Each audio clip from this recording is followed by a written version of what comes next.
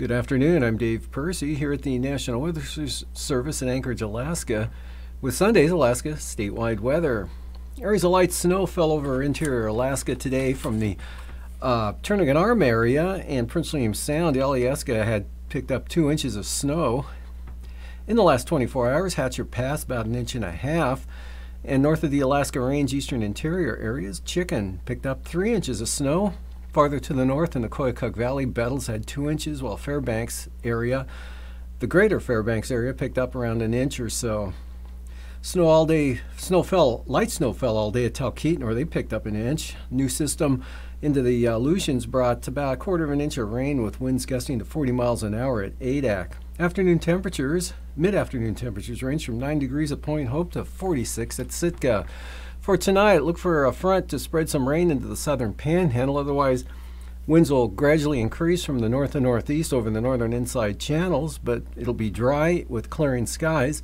Light snow will continue north of the Alaska Range and possibly along and north of the central Brooks Range and Arctic coast. High pressure will make for light winds with just some lingering rain or snow showers over the eastern Bering Sea.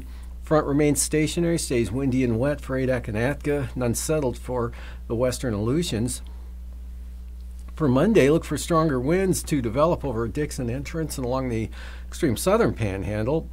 Winds will also continue to increase over the Lincoln Glacier Bay areas and should be dry for the most part. Chance of rain for Heidelberg, Craig, and Klawock, possibly Metlakatla, and that's about it. Interior Alaska will be dry and mostly clear with a little colder temperatures, and Kodiak Island will see clearing skies, as well as Bristol Bay. It'll stay wet over the western and central Aleutians, and that area of rain will finally push into the Fox Islands Tuesday for periods of rain there. Winds will be on the increase over the western Aleutians out of the north and northeast. Chance of rain and snow mostly north of the Pribilofs, and that'll extend into Togiak Bay possibly.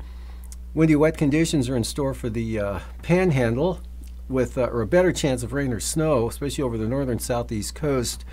Otherwise, interior Alaska will be mostly dry and clear with increasing winds over the eastern interior areas with light winds to the west.